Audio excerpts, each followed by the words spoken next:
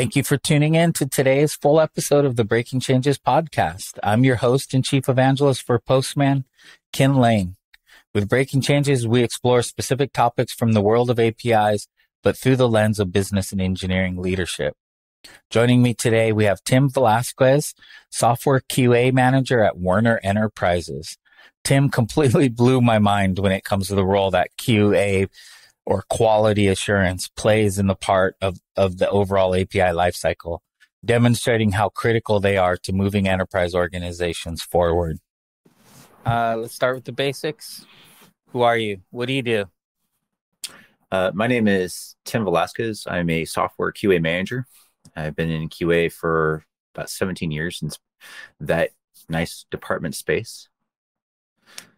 My goal is overall is to provide quality for all of the applications that QA touches that's delivered to the user to make sure that there is no issues that are present, as we all like to call bugs. Where do you do this at? So I do this over at Werner Enterprises. It's a logistic company. As you know, if you are ever on the highway, you see those big blue trucks that says Werner. That's us. We provide all those goods for you just to make sure that we can get it delivered. But also, you know, there is demand right now because of our current economy. How can we be able to supply and demand based upon the strain of limitations based on drivers or based on whatever have you on logistics, or even just the main structure of how the applications apply to the usage to make sure that they can get all the information provided and be able to deliver it to who it needs to go to. Walk me through what Q&A is. Like, what is how does Q&A in an API world differ from historically web applications, mobile applications, stuff like that? Yeah, that's a really good question. So technically it's QA, not Q&A. Excuse me. So yes. No, it's okay. It's just part of my job. You know, every day it's part of making sure that everybody has an understanding of what's the ask of us and how do we determine, you know, what's being delivered is meeting the business features. So in a day of life of QA, what we do is that we wanted to make sure is within the user stories that are being presented to us, we are going to go through it and make sure that it meets the definition already, despite platform. Let's just pay this here. We have to be able to understand what's the ask, how to be able to implement it. And then also is there dependencies that's being used that we also have to be as the first or the second, because if there's a second and they're going ahead of us, we need to stop that to make sure the deliverables.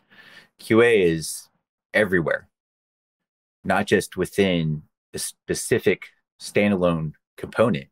We're in Scrum Masters, we're with product owners, we're with architects, we're with developers, because we have to be able to make sure everybody can be successful once it comes to us to mitigate any of those defects.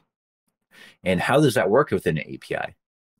So if you remove those nice front-end UIs that's been given out to the consumer, just take that away.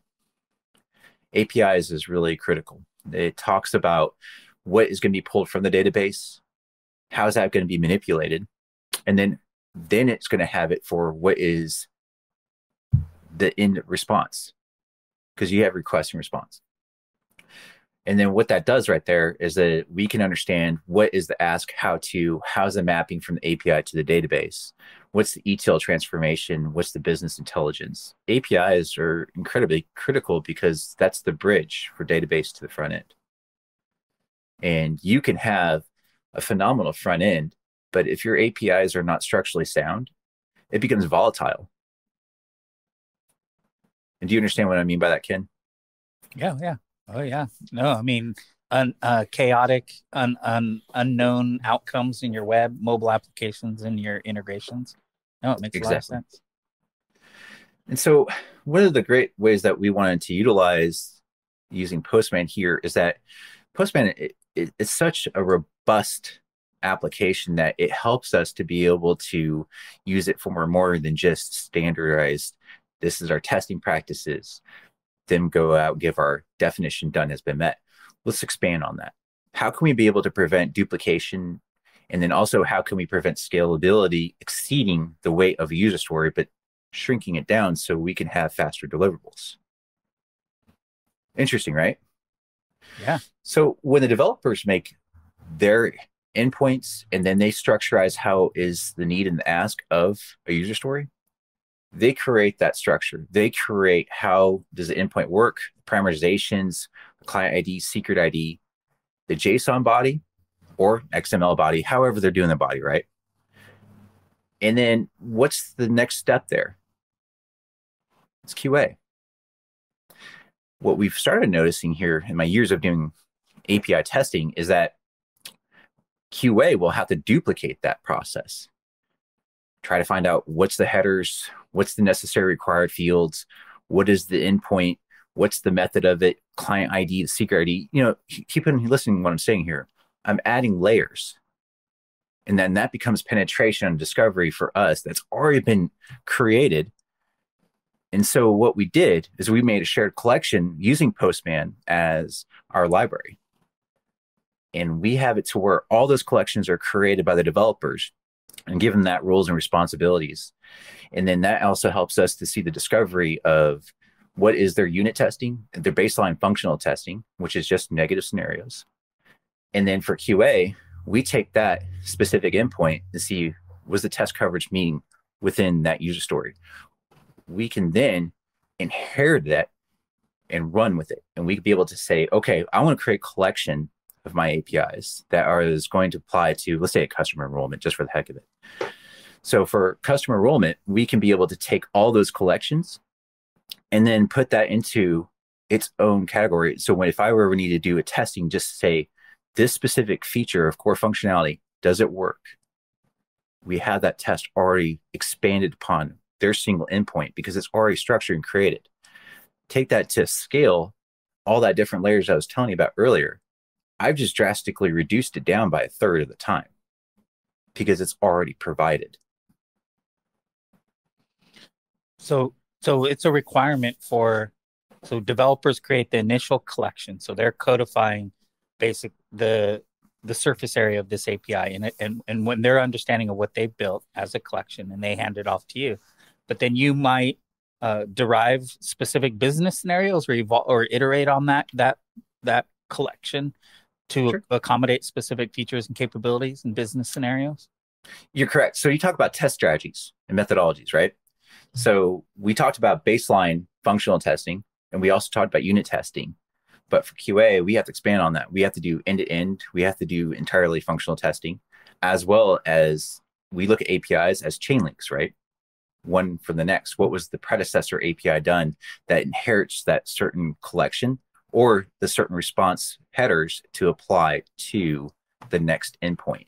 Because it might have certain requirements in the background.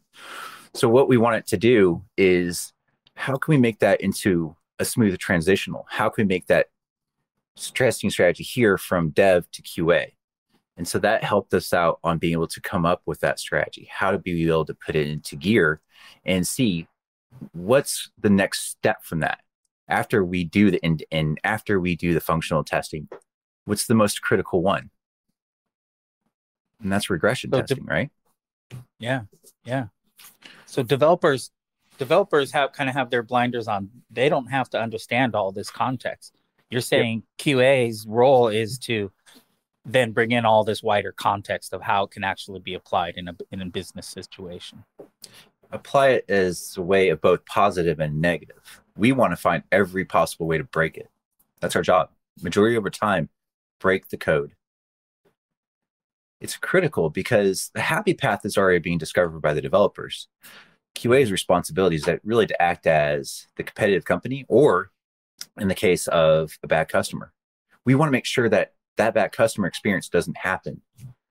We also want to make sure that our solid structurization of what's been implemented into that endpoints to a UI is sound. Because if we have a breakage at all in the UI, what's the next layer of testing? That's APIs. So we have to give that assurance before we move to production. That's why API testing is incredibly critical. So we just made a mention about regression testing, right? So within regression testing, if you have that that's going to be deployed, what's our strategy to make sure that those functionalities are being met? If you make an update, and Ken, you're going to be the developer at this instance of a description here. You make an update to customer. And then that goes to a customer being able to be enrolled. Once it comes to me, I want to be able to have it before it goes into my space, my lab. I already have regression that was executed when it went from dev to QA. And what it does there is that validates for me that all of the core functionality that was not touched was not broken. But everything that's customer, I can now directly work on that. And I can specifically see what you did inside of our shared collection space. So this helps me out with strategy awareness, as well as reusability. You're the one who worked on customer and you decided to leave. You went to another company, another team, whatever have you. So what happens is that what we've seen culturally is that unfortunately, that knowledge thing goes with that person. Yeah. So I want to take a moment to think about that. What happens with that knowledge? It's gone. So how can we be able to capture and keep it? And having those shared workspaces with using Postman retains that knowledge for us. But also, here's the cool thing that we just love about how Postman utilizes here. We can see how it's being embedded within our company. What are all the endpoints that are prior to it, the before and after? What does that specific endpoint do by adding those descriptions? So that's now becoming an overall library at a good health status. And so when the next person comes in, they have that knowledge. We just reduced that time for them to understand what was the ask, what's the legacy system, how is those APIs being done. This isn't normally in the wheelhouse of QA. This is a whole nother dimension of DevOps building wisdom, organizational wisdom, and making sure it's not blowing out the door every time the window or the doors open, someone comes in and out. Agree. Approach to this as DevOps, right? Operations and development. Operations, so is ones that have the need. What is needed for them to be successful inside of the productive world? And then they start creating those epics of those features. If it's something that's already been inherited, how can we be able to determine what modifications? So that helps us also be able to project our planning more strategic, more directive. Because when you weigh in stories, you have to be able to say, what's the weight that I have to do to make the modifications or add on to it? And let's put this for both Dev and QA, because they're both in the same boat on this area here. They have to be able to understand what APIs were used to make sure that customer, on how it's created, the endpoints that are all applied to it, and what is the predecessor endpoint, what's the next one after that, what's the structure. That's the common problem that I see from both sides. And another issue is like when someone comes into the team for onboarding, we also have to export it out, send it over to them. That makes it truly complex because you don't know if that person has the most current version. So then you have a misunderstanding that could occur. And then unfortunately that creates a nuance. We want to mitigate that. And so having everything as Postman as a library, and I just brought someone onto my team not too long ago. And one of the great things about it is that he mentioned, he's like, can I have the API collection for this specific application? And I was like, well, great news for you. You already have it. When you signed on, we have everything configured for you. You just go download the desktop, go to our domain. Everything is there. Because our workspaces of how we targeted was not by team structure. I know I'm going a little bit more in depth for you, but let's stay on track this for a moment. So what that did right there is that showed him, I have everything at hand. I don't have to create my collection. I don't have to figure out how that's structurized. It's already done. I just reduced my scale for onboarding as well. Yeah, I mean, so single sign-on. They have their employee account. They have their Postman access. It's all the topology of Werner is already organized and structured by workspaces with the artifacts that are needed, the APIs, but also the tests, the collections, the documentation, all the things that go with that, and that whole historical legacy. It's all right there in the workspace, so they can immediately start searching, go where they need to be productive and successful. That's true. And so let's talk about this as another way too. If I ever ask you to say, hey, I have another team that's working on, let's just say the heck of it, Workday. Workday is going to be applied to what you're working on by an app because you got to look at your profile information, make sure it's accurate. Well, in this way, you can be able to use your workspaces, again, targeted by application, not by team, because teams come and go. So that makes it easy for you to select that dropdown, find that workday, go to it, see how the API features are created by collection name, and then you can go inside more deep diving of that specific APIs that you might be dependent on. And so everything is articled for you. So you're talking internal and external infrastructure, both organized. Yes. Yeah. So this also helps out with strategy. You have to think of global and also local environment. So remember how we talked about for unit testing, baseline functional earlier, and we have regression testing, end-to-end, pure functional testing as well. Well, those also require certain parameters based upon those headers, client ID and secret ID. They may not be the same on those environments. Yeah. And so that's a great thing of using those different parameters and having them preset up based upon that specific application you're working on, because some of them may be internal, some may be external, and having that overall architectural and infrastructural ideas of implementing as a housing library. This makes it much more easier for us for understandability. And that was the main target. Make this as a collaboration, not just a single team. So you're using the word library pretty regularly here, and it feels like in several forms.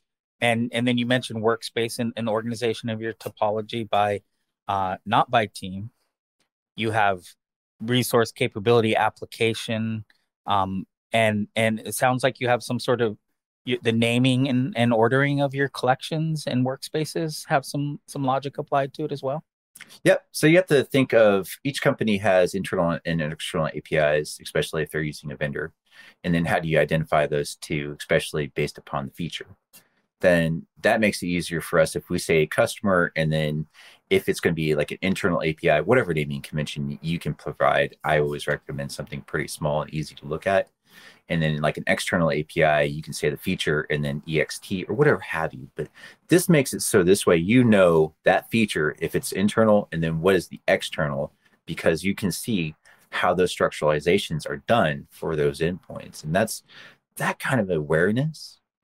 I mean, just to think about that kind of awareness makes it to where I have all of the different endpoints and libraries. And when I have to create my testing strategy, I can create my collection and then harvest all those different API endpoints into my own specific collection, how I want it to work.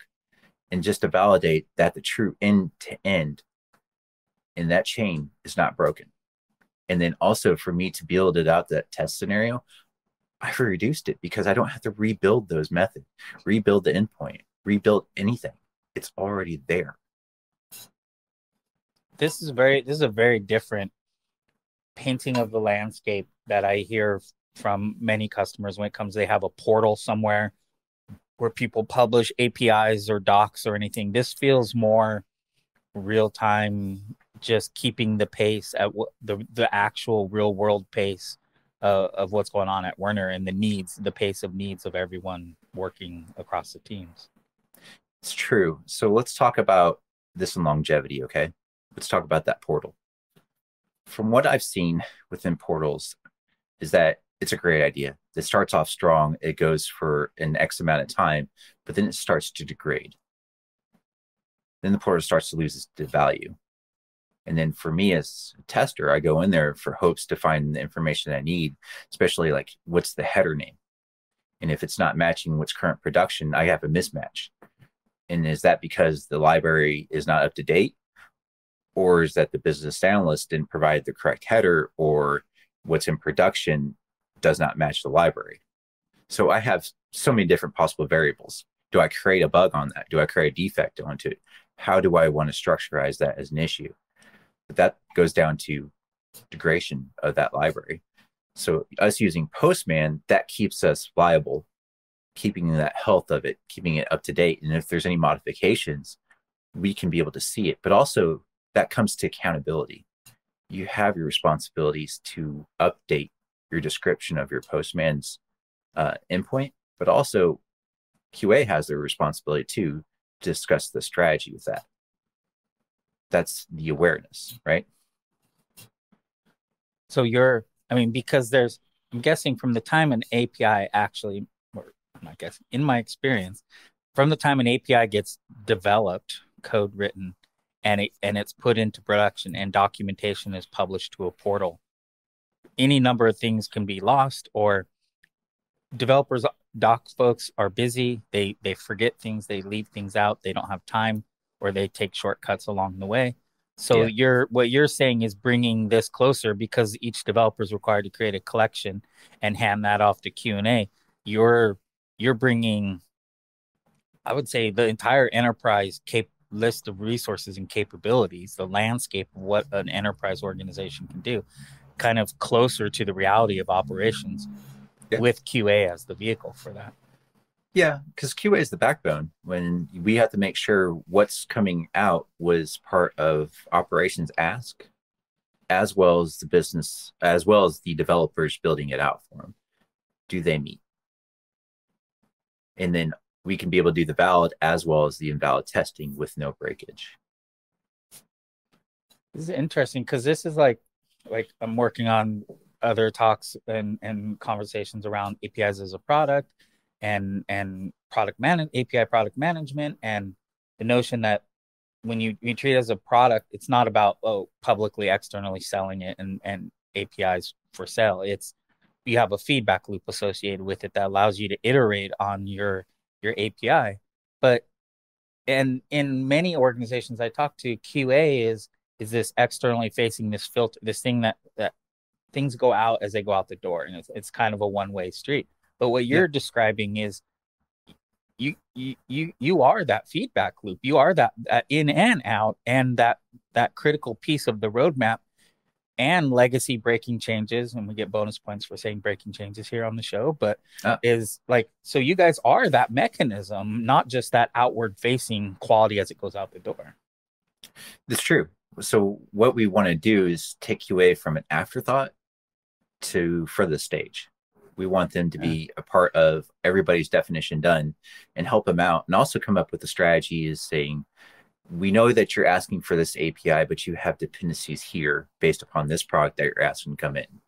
And having them at the forefront, this helps them to be able to advise of any possible concerns that are in, which is say the user story, we don't want to convert that to a spike to do analysis. We want to prevent spikes being created on any user story, because that's scale. We want to shrink that as much as possible and prevent spikes being created. And having QA presence at the forefront has really helped out with making sure we can get that quality ahead of time, instead of at the back end where we will create mass amount of defects. So that's what we ended up getting as reward. If we have QA at the front, those defects start to shrink down a little bit more, because the quality work coming channel through is more at a higher deliverable. And one of the cool things, I'm going to provide this out here and shout out to my company, because one of the things that we did for an internship program is that I'll have kids stay with me for 6 months, teaching them different testing strategies, because I'm going to ask you, Ken, and you're going to tell me the same different story or even something similar. But one of the ways that I want to hear from you is your pure thought of, what does QA do? Ken, can you tell me? Oh, what does QA do? I mean, it ensures the quality of the products and services that this company puts out. Nice. So what you made for a statement is really true, but it's at the back end of it. Mm-hmm. So how can we make it forefront? And so that was where we wanted to teach kids how to become with the definition already, understand what was being asked of that work, be able to take the accountability, say, no, I got a question, I'm concerned. Because when future developers come in, they're a little bit timid to say something that doesn't make truly sense. So unfortunately, that doesn't meet the quality of code being delivered. So we end up with high defects on them. We don't want that. So this helps give those kids within 6 months with me to get them ready and up to speed, show them how to do testing on APIs. Because I'll tell you, The front end's great. I love it. But API is really a great source to validate what's being done and in between. What's that bridge from database to UI? And this gives them more of awareness on how to be able to meet definition of done for them and to make sure that their code quality is at a high level with low defects. And once they're done with me and go to development, we start seeing that their testing strategy is a lot better. We also start seeing how they're structurizing it using the APIs and then be able to deliver high code compared to someone who's never gone through a QA internship. So you're exposing them to API literacy fundamentals. You're exposing them, bringing them closer to business needs, objectives, goals. Yeah. And then putting them into a developer role. Because I would say those are some of the biggest deficiencies you see in the old school notion of you lock your developers away in a basement, you slide pizza under the door and they do what they do. They don't have any idea of what's going on with business. They don't learn about the latest next thing, JSON APIs or whatever it may be, microservices. And so what you're talking is it's fundamental for them to get this exposure right out of the gate. It's true. And what this does here is that gives them the awareness. I keep telling you, awareness is critical. Collaboration, reducing scale, high quality code. And what that does is QA, what we want to do is help bridge those, get you there and get you that awareness and having that structure. This makes it wonderful. And that makes it to where what you deliver, it doesn't have a mass amount of defects or brittleness. That's common with what we see within development that's done at a fast pace. It's if you can do it right, take the time and structurize it appropriately, work on the iterations, apply that by the platforms, by API, database, then UI, then that makes it to find out how do you want to be able to deliver high code and using it as a central library of how those APIs are structured. And how do you retain that knowledge? That's critical. How do you retain it? And so that's why I really expressed enough about Postman. It does all that for me and with retaining. Yeah, that's an interesting that retention. I'm a big fan at work at Postman, but the concept of a collection as a unit of value for business, for the enterprise, something that you can describe a single resource or a single capability or a suite or set of, because workflows and building sequences of API calls, but codifying that as a collection. And then you mentioned putting it into workspaces, but that ability of it to develop wisdom, I can't come up with a better word right now in the moment. That's a good way to say it. That accumulation of enterprise knowledge. So what's the relationship with that? That's the opposite of that is legacy, but that's like a positive notion of the word legacy rather than what you hear people complaining about legacy being always a burden and a problem. But you're talking like this approach and utilizing Postman and collections and workspace with this QA approach is making it a positive version of legacy. Yes. And so once we have new teams who come up that might have to work on certain products, this allows them to be able to obtain that legacy APIs, how it's being utilized, how it's being applied to a team. Because that's the common thought. Like, how can I figure out how the endpoint's being done? Who has that collection? Hey, Ken, can you send that over to me? Yeah, but I have like last year's version. Well, who has the latest? Oh, he left. So do you hear the strain? And so that typically is the problem with legacy, is that whoever had that knowledge doesn't exist there anymore. Provide it into a central source location. This prevents that knowledge from being out the window.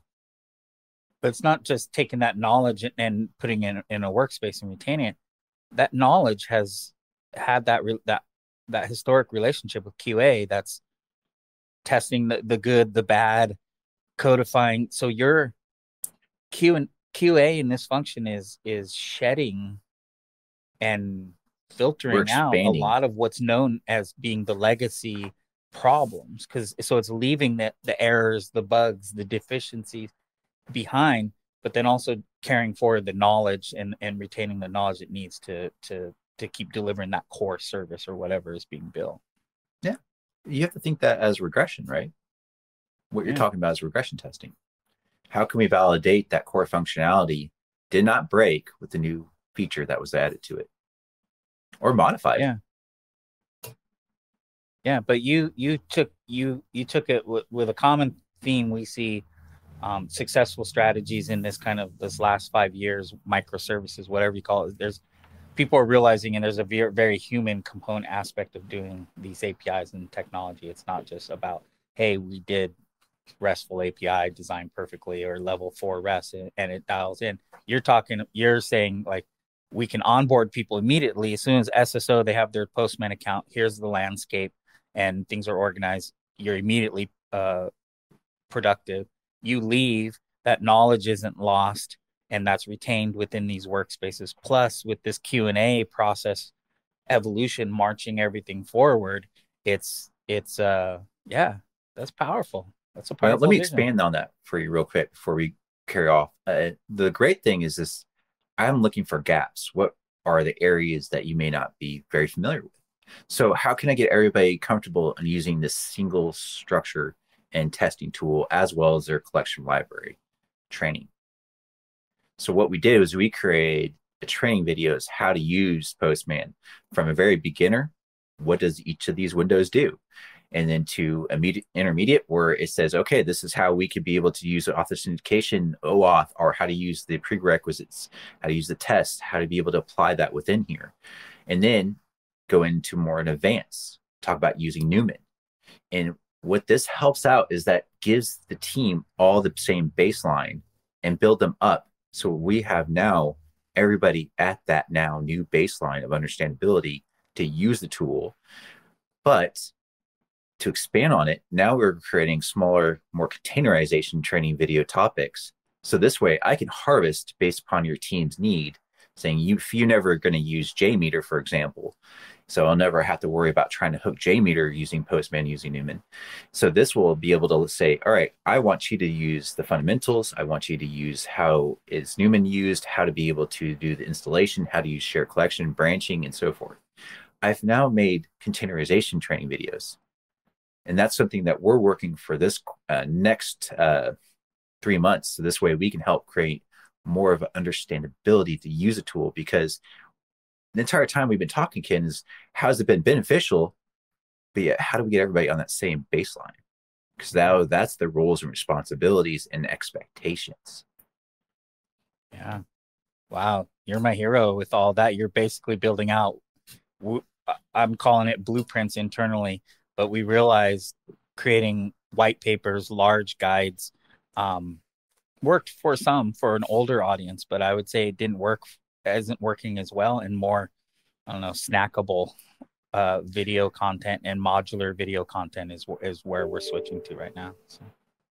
I agree. And if we can make them smaller components, makes it more easier for understanding. Because I mean, honestly, watching like an hour video sometimes it just becomes wait, I just missed this. What happened? Where am I? Then you have to go back, try to find it within that whole length, and let's make it more targeted. Let's make it more focused. In fact, let's make it more hyper focused, so that way it meets the need of the team. Well, stay tuned while I bake in some of these libraries, these snackable content into the product, into the workspaces. And then my goal is to make it so you can just maintain your own library of these content and features. We'll provide the baseline of them, but you can automate and add JMeter in there and add it for our competitors. And then it's in line within the workspace as part of the training delivery mechanism. So stay tuned for that. Yeah. And one of the great things that I like is when we do automation for API, the complexity of what we're talking about, creating that collection, having understanding of those endpoints, putting in. Unfortunately, even doing API automation, it ends up taking longer of a skill. Yes, the person can automate. Yes, they can be able to do the structurization, sterilization, desterilization, however have you. But here's the problem. How do you work those collections that you don't have awareness to? How do you know what you're testing does have the correct coverage needed? So what is a really good way for strategy to me is that we can use both the analytical as well as the engineering aspect of Postman to provide that for us, to come up with the strategy needed if we would decide to go into doing API testing in automation fashion. But one of the cool things is that Postman even provides that for us as well. Yeah. Well, so at some point, maybe not on the podcast, I'll in a different session, Postman has an API. So your workspaces have an API, your collections have an API. And so how do you start automating, configuring, and linting? So I'm linting more on that requirements. Yeah. So you start. It's kind of like like Terraform and Ansible and other things. You see kind of topographical, declarative ways of describing your topology and working with it.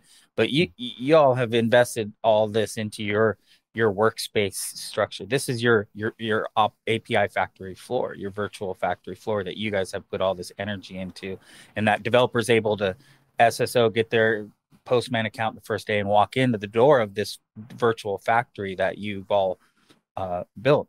Now, once you have workspaces with ops level collections that can help you automate and configure those workspaces and those collections and help you see that layer of it. That's where we see some folks like you that are more further along in their journey getting to with it.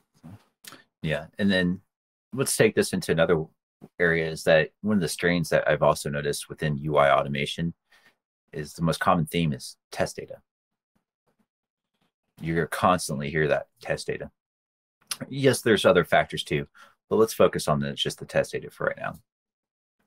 So one of the cool things that I've noticed with using Postman is that I can actually kick it off a certain collection to make sure that my automation has test data needed by using Newman to execute within my pipeline. And I like to call that create my stage. And then my UI automation that will kick off afterwards based upon the targeting of by tagging. And then what this does, that will automatically guarantee that automation has the test data needed or the conditions applied to the user. So this way I can guarantee what's applying to that specific automation will be able to be satisfactory and ruling out the most common issue, test data.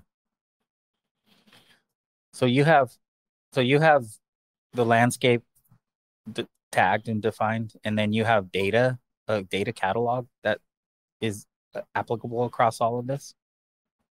Not all of it. There's always going to be hiccups with some based upon if the internal or external, based on who owns the data. But how can we make it to our data is going to live at that time of automation going to be executed? Yeah. Because nobody likes false positives and false negatives.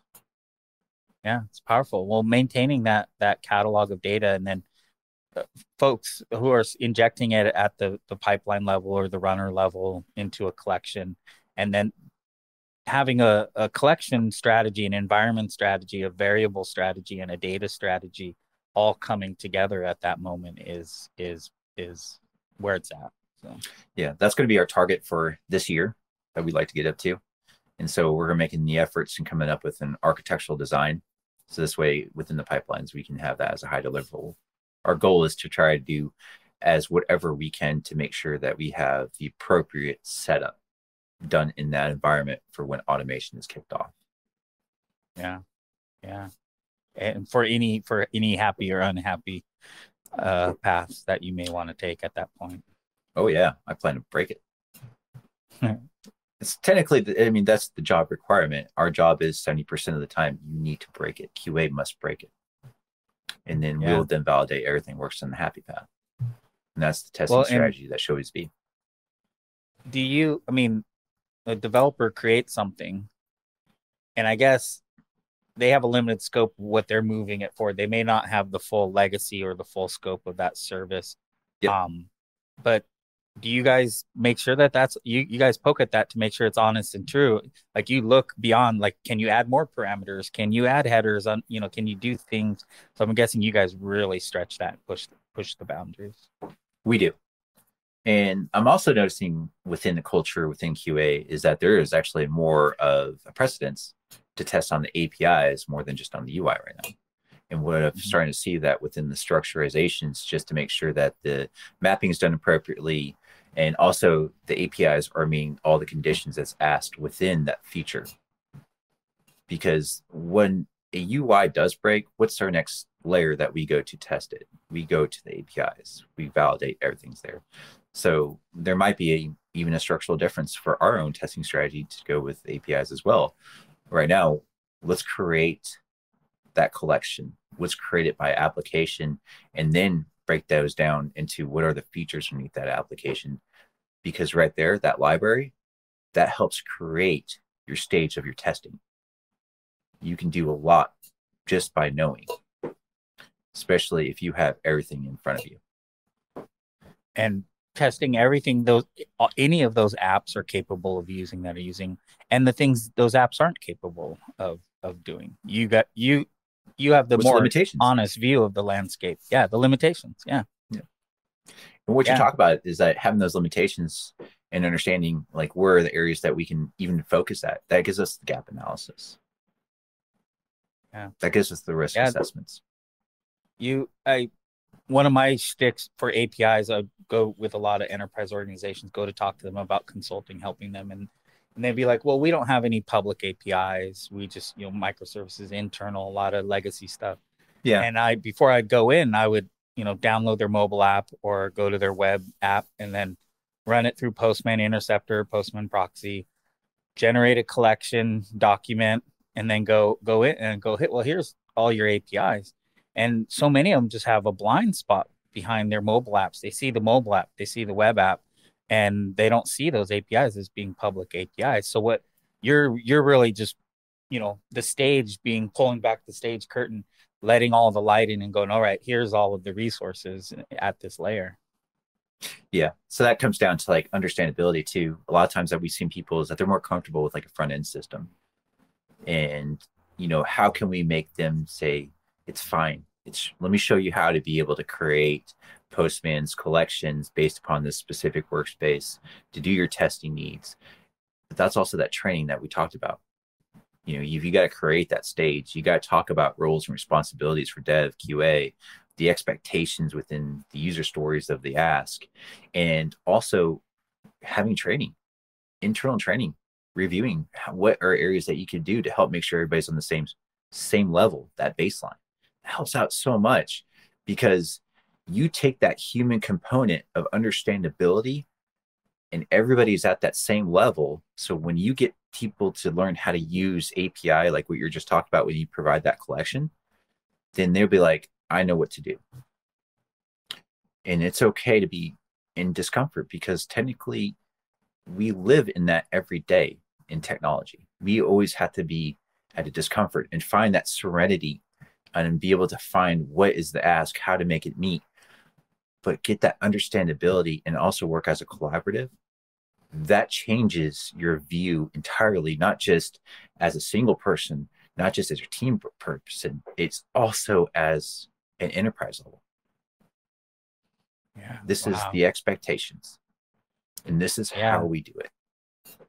Well, impressive. I get a lot of customers who are responding and just tell us how to do APIs so we can like check the box and be done with, because we're being asked to do APIs. And I'm like, well, wait, that's not how it works. You're always going to be doing APIs, but because of PTSD, the great vulnerability of 2007, the great breaking change of 2011, 12, 13, 14, they have this PTSD and they don't want to do APIs. They just want stability. It's true. And then we know that as their goal, right? Stability. But what are the stepstones to get them there from where they're at? That's the roadmap. And then we just talked about that the entire time we've been on this call, which is understandability, accountability, training internally, how to be able to validate the ask within the user stories.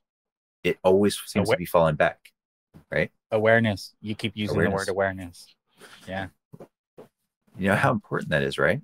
And so what that does, everybody has that fear. And I get it. I totally do. I get it because I had it as well.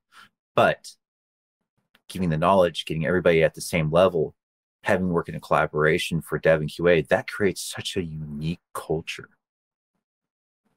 And also we start seeing that expanding with the scrum masters, the product owners. They all have more of awareness of what's happening.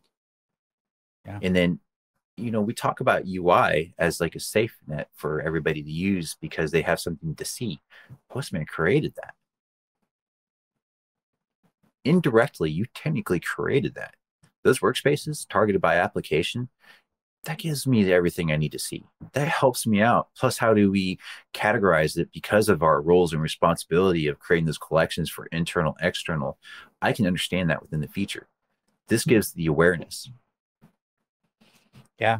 Well, it reflects what we're seeing across the board. I have a large retailer, US-based retailer that had a QA team. They were building collections, and they started building collections for analysts. And the word got out, demand grew. Now the team's dedicated. All they do is build collections and workspaces for analysts. And they come in, here's the URL, land on it, or the run and Postman buttons embedded somewhere that they see. They click on it, and all they know is they click the blue button and then download the data set, and that's all they do with Postman. And another company, it's like a shipping company, they do the same with their sales department. They can provide their sales teams with the numbers they need ahead of the dashboards and the other interfaces that their sales team depends on. Yeah, that's a really good strategy too. And one of the great things that we hear is that, it's being utilized, being structured and collaborative, and giving the business analysts everything that they need to then provide better user stories that prevent spikes. There's that no longer have an afterthought. There is everything front of the stage, forefront. Wow. Just because of awareness. Yeah. Yeah. So it's not just QA, not just dev, right? Well, this stuff's hard to see. I mean, it's hard to see. Everyone wants a digital transformation, but digital is difficult to see, right? And do. So and that's why you keep using awareness, because you can't achieve awareness unless you can see, find, discover, and get what you need. It's really important, but really the main baseline of everything that we talked about is that collaboration. I will never stop saying it to you, because I have seen such an amazing culture here at my company because of this. And I only think we just scratched the surface. I can't wait if we can just do another podcast in the next 6 months to tell you the differences from then to now. All right. I'm going to put it in the schedule. Let's do it. Sounds great. All right, Ken. Well, I really appreciate this time. I know that you are a busy guy, but thank you so much for this. Yeah, Breaking Changes. This was amazing awesome. Time. I mean, thanks for being here. Thanks for doing this. But you got me thinking in some different ways just as part of this conversation. So I definitely want to talk some more. And yeah, let me just process and simmer, and we can talk some more. Thanks again to Tim for stopping by. You can find more about Werner Enterprises at werner.com, and you can find Tim on LinkedIn. You can also subscribe to the Breaking Changes podcast at postman.com/events/breaking-changes. I'm your host, Ken Lane, and until next time, cheers.